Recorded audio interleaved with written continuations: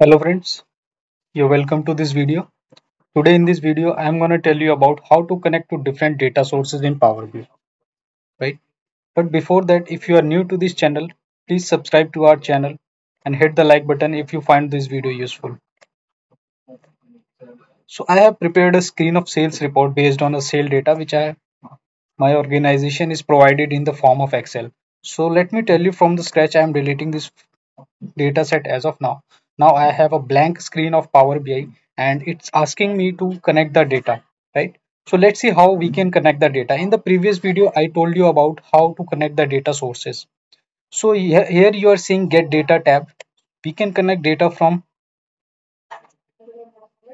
this tab from multiple sources. Depends on the file type. If we have text or CSV or we are connecting to our database, we can choose the option according to that. So I have an Excel worksheet in my local system, so I go with the option of Excel workbook. Right now, this is the sample sales report. I am working on this sample sales report. You can just simply choose the report where you have in that. Now I have this in the sales 2022 report. Right, one more option you have.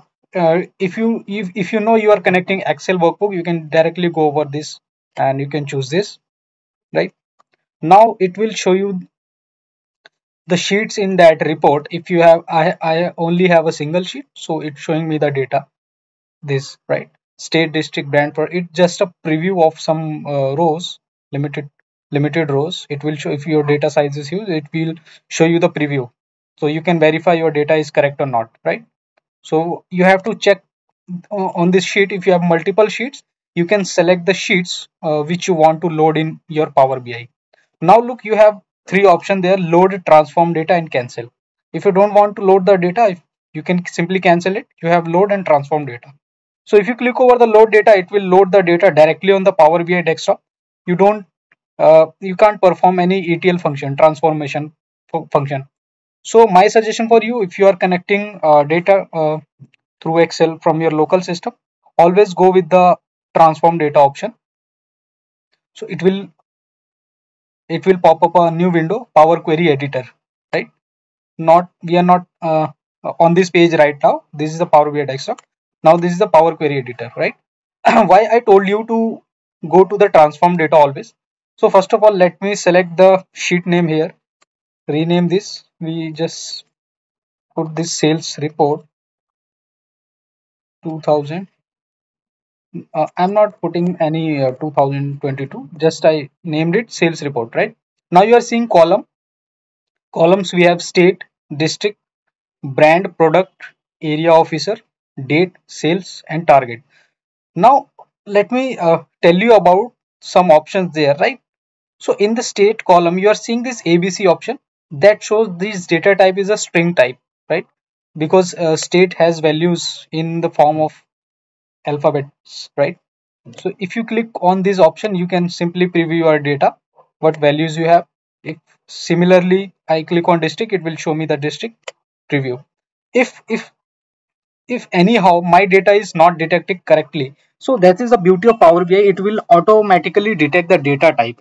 You don't have to put any extra effort to detect the data type, right? Now I have only these options: brand, product, and this. So almost my data type is correct, but what if in the case the data type is not detected correct, right? For example, let me show you. I have sales. This is 123. This is a numerical. So obviously our sales has some numerical values, not text type. If I click on this text type, so it will add a options there, right? So this is the applied step. Whenever we do any changes, any transformation, it will apply the next steps in this pane. You are seeing applied step, right? So I have changed the text type. Now these values are text type. That's why they are appearing in left. But always go with the data type. So my data type is here whole number, or I can also set as a decimal number. Not That is not an issue, right? Now my target has decimal numbers in some cases, so it will detect it as decimal numbers, right? You can also round off these figures if you want to show your targets as up to 2 decimal, 1 decimal. So make sure before loading data directly to Power BI, your data type must be same as per the values, right? They are numerical values, so my data type is numerical type. Now let's quickly show me some transformation based on the date. So I want to add a column based on this column. So I just selected this column and I want to I want to fetch year, month and day from this date column. So just go over the add column tab and you are seeing it will actually add a new column based on your requirement. So my requirement is I want to fetch the year from this date, right? Now you are seeing it added a new column, and in this column I have year from this date, right? So similarly I also want to add month, name of month. So it added the name of month, right? So these are the small is anything I want to add, day, day name, name of day. Okay, now these columns I have fetched from the date column. So you can also do as per your requirement if you want. Now this is the transformation which I want to do. If you want to remove any column, you can just click on that, right click, remove, right? So it will remove column. But what if you removed any column? Can you bring it back directly? Yes, absolutely. I told you whenever you perform any function there, it recorded in these applied steps, right? This is my recent step, right? Remove column. But if I clicked on cross, it will remove that step and we get back to the previous step, right? State also. So now these are the transformation I have applied on this data set. Now if I click over home and close and apply, so it will load this data into my Power BI desktop as per the changes which I want, right? Now our data is loaded. So I told you about three views of Power BI. Now it's a time to learn it practically. This is the report view. Here we will build our report. But before that, it is a data tab view. It is just for the view purpose. Like now our data looks like this. So in our raw data, we have only target column, state, district, brand, product, area, date, sales, target, right? Now these three columns we were added manually. So our data is loaded correctly and the number of rows you can see there 39, right? And this is the modeling tab. So data modeling is itself a time taking process and a learning perspective. So we will learn it in another video. So now let's start building the report. I am selecting a bar chart here. Now you are seeing there are many columns. All the columns are appearing if you just simply drag down the arrow of this column.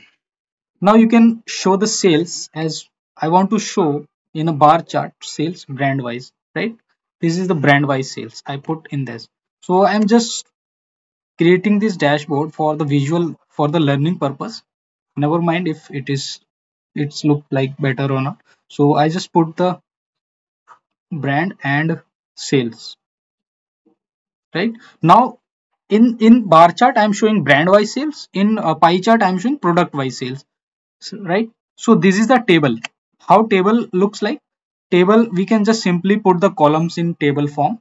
So if I put the tables, just I want to put state, it asking only columns. So you can put many columns as you want, state, district, brand, sales, target, right? And the beauty of table is that it automatically aggregated the sales, right? In Andhra Pradesh district, brand F, the sales is 193. It is a aggregate sale. If you click over there, this showing by default sum. If any case you don't want to sum, if you want to swing average, you can just simply click on this. These are the implicit measures. You can change the values by, so you have some options like sum, average, minimum, maximum value, count, or whenever. So in my case I just want to show sum, so I just selected the sum here. And now you are seeing these values are not looks good, right? So this is the formatting. You can simply change the names from this. These are the temporary name change, and I can change the name here, sales and target, right? You can also adjust the width of these columns as well. You all have formatting options there, and you can put if I put their product, it will, and now it will aggregate the sales by product wise. You can add many filter as you want, right? Now one more thing I want to show you, the map visual. This is the map visual. It is an AI feature of Power BI. If I put their district in location and sales, now it will show me the district wise sales in India, right? And I don't have lot longitude latitude. On bubble size I put sales, so it will show me the regions. The bigger bubbles have showing the sales, volume of sales is large as per the smaller bubbles, right? So you don't have to do any specific thing. It is a brilliant AI feature of Power BI map visual. Now one more visual I want to tell you. This is the slicer. It is basically used to filter the data. Now we can add filter here. Let's say I want to add here year and month filter, right? And I am just setting it as drop down. What now you are seeing into we have 2022 data only, right? In your case, if you are working on data, in my case, I have my organization provided me data of 2022 sales data, right? If I click over March, the whole visuals filtered by March, right? But I don't have it showing blank because I don't have March month data. If I click over January, February, okay, I have April month data, right? Now this is May, June. So if you don't have data, it will show you blank. Otherwise, it will show you proper data. So let's see, in our data we have data of, if I click over month, so okay, so I have only April, December and May month data, so it will show the data of only that particular month. If I select December, it will show me December data, right? So this is how you can connect data from Excel source. If your organization is providing you data on Excel, and you can build different visuals and reports in this page. You can also build report on another page if you want to build a 2-page report, if one page is not enough. But in my case, I am just showing you the report, right? But now the question arises here, if your data size is big, or your company is providing you data in many forms of Excel, right? Like if I have data of 2022, now I move to the next year 2023. Now company will provide me next month data, next year data, right? So how to deal that kind of situation, basically? So this is not the case. We are loading data manually whenever they provided the data set, right? So this is not the case. So for that purpose, I will show you a solution how to deal with that, right? Instead of connecting directly to the Excel, we can connect to the folder. In the more option you are seeing, there is an option of connecting to a folder. Now what is the beauty of connecting directly to a folder instead of directly an Excel, right? Now let me show you the data, right? I have, now you are seeing our data type is this: state, districts, sales and target. These are given. But for the 2022, now my company has provided me sample sales data of 2023, right? So I don't have to prepare any separate report. I will show you how to deal with this, right? So I'm telling you about the benefit of connecting directly to the folder instead of Excel. So I'm deleting this report dataset now because I don't want to connect to the Excel anymore. I am directly showing you what is the benefit of connecting to the folder.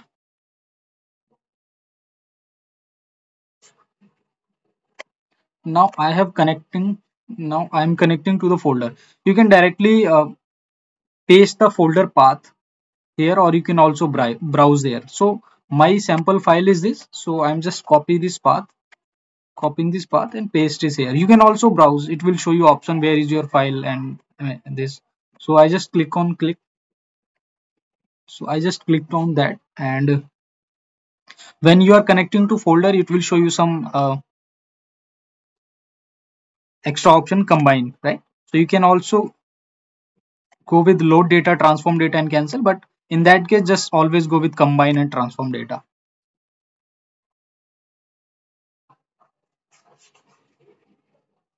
Why I told you to go with the combine and transform data?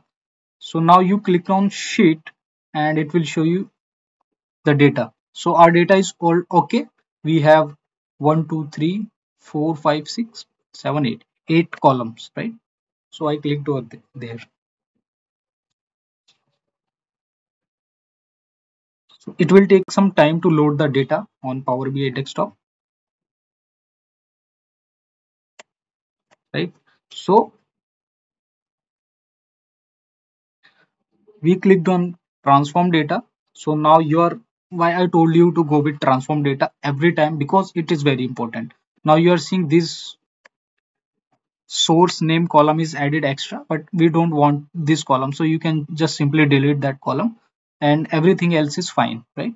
If you want, you can add columns from this, but for the time being purpose, I am not doing anything here because I already told you. Just simply click on close and apply.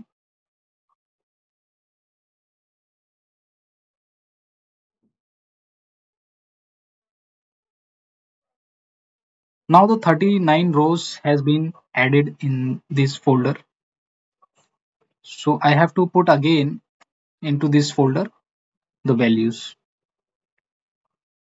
So I'm just putting the values there. This is the brand wise sales, and this is our district wise sales in the map visual, and here we are showing state and district brand product wise sales and target, right? And here we are showing product wise sales, right? Or our filter is also very important, year and month. Now this is the same thing which I have told you, but you are seeing we have all data of 2022, right? Now this is not the case. This is the thing which I have already told you, but the thing which I want to show you, that this file I have received from my client, right? This is the sample report of 2023. This has some data of new year, new months, right? So let's quickly tour this data, how it looks like actually. But make sure whenever company provide you new data, all the format of data and the number of columns and the name of column should be same, so that the benefit of connecting to folder is work. So we have 1 2 3 4 5 6 7 8. So it is a really, it is a similar data state district wise, like the sample file we have of 2022. So I'm just closing this. As I told you, I have connected this sales folder, right? I have given the path of this, if you remember, right? So I'm just simply copying this sales file, sample sales file 2023, and pasting this into this folder. Now you are seeing there are two files in this folder, right? Now you just simply need to refresh from this, and it will automatically load that data in Power BI. Now in year filter, we have only one option right now, right? Now, now looks the beauty. It will show you option of 2023 as well, right? If you click any month of, right, March, we have new data of 2023 January. Similarly, when you are in 2024, you got new data, you can just simply put that folder, that file into this folder and refresh. It will automatically load that data, detect that data, and your report will be automated. You don't have any need to do any manual work basically. Now this is the 2 years data of 2022 and 23.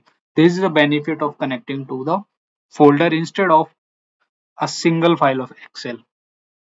I hope you understand about the concept of benefits of connecting to a folder and how to connect the data source and visual. If you find this video helpful, kindly share this video with your friends and family. Thank you so much.